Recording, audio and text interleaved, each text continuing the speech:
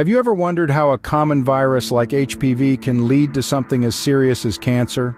This question may seem complex, but today, we're going to attempt to unravel this mystery.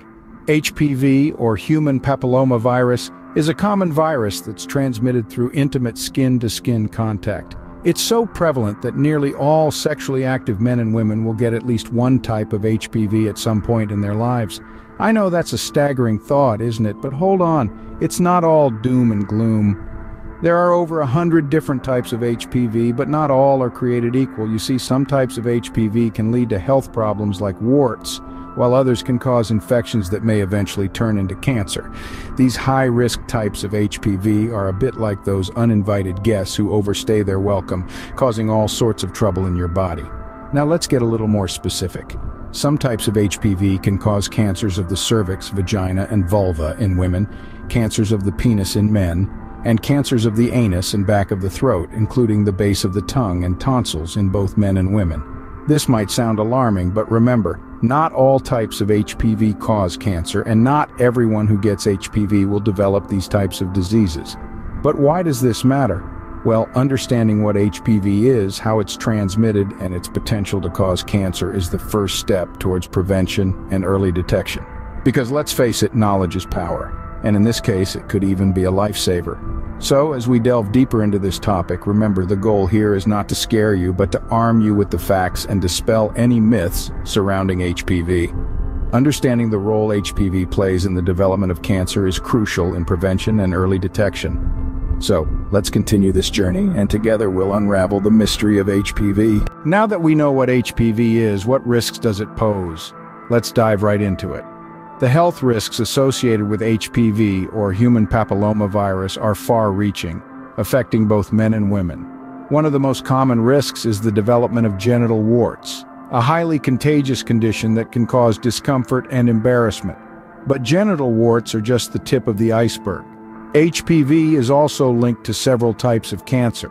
The virus can cause cancers of the cervix, vagina, vulva, penis, anus, and oropharynx, which includes the back of the throat, base of the tongue, and tonsils.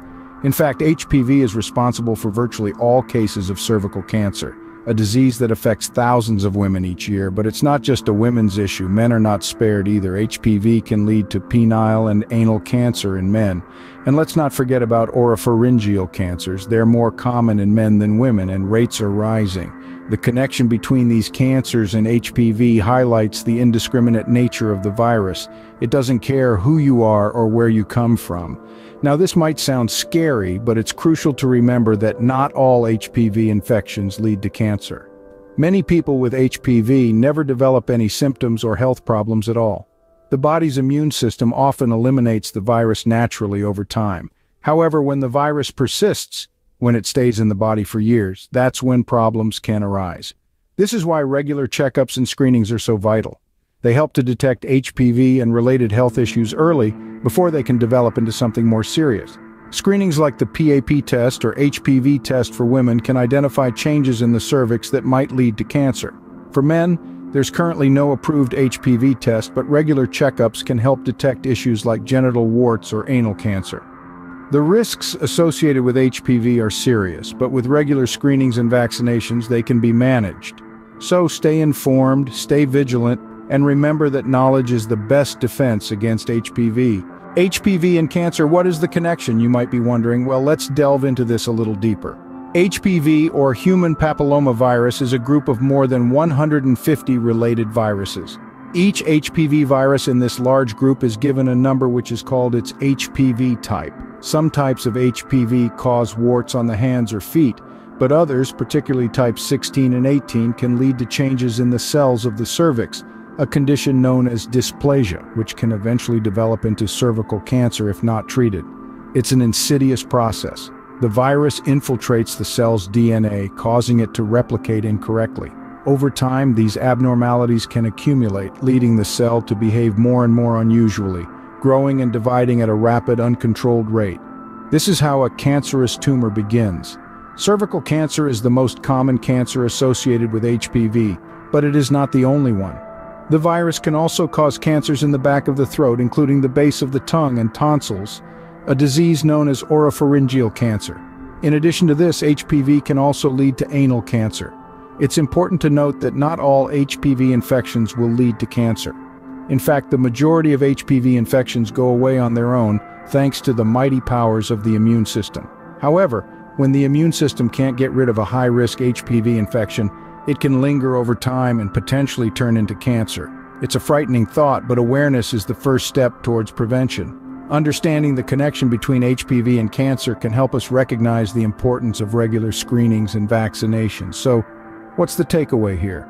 The connection between HPV and cancer is complex. It isn't a straightforward path from infection to disease. It's a slow process, one that can take years, even decades, to develop. While not all types of HPV lead to cancer, the link between the two is undeniable and something we should all be aware of. So what can we do to protect ourselves from HPV and its associated risks? The answer is twofold: prevention and early detection. Let's start with prevention. HPV vaccination is our best line of defense. It's not just for women. Men, too, should consider this vaccination as a proactive step towards their health. This vaccine can significantly reduce the risk of contracting the virus, making it a crucial component of HPV prevention.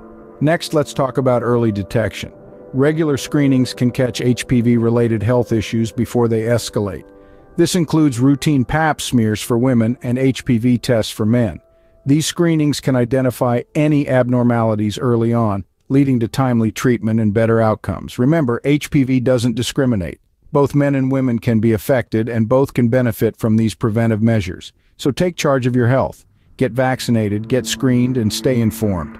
Prevention and early detection are key when it comes to HPV and its associated risks. Let's recap what we've learned about HPV and cancer.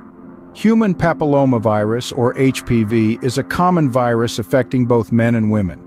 Its risks are significant, as many types can lead to cancer if left undetected or untreated. HPV is linked to various types of cancer, including cervical, throat, and anal cancer. The connection between HPV and cancer is undeniable, making early detection and prevention paramount. Regular screenings and the HPV vaccine are effective ways to mitigate these risks. Remember, prevention is better than cure.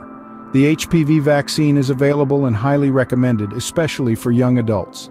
Regular checkups and screenings are also crucial, as early detection can greatly reduce the risk of developing cancer. Knowledge is power, and understanding HPV and its link to cancer is a crucial step towards prevention and early detection. Stay informed, stay healthy.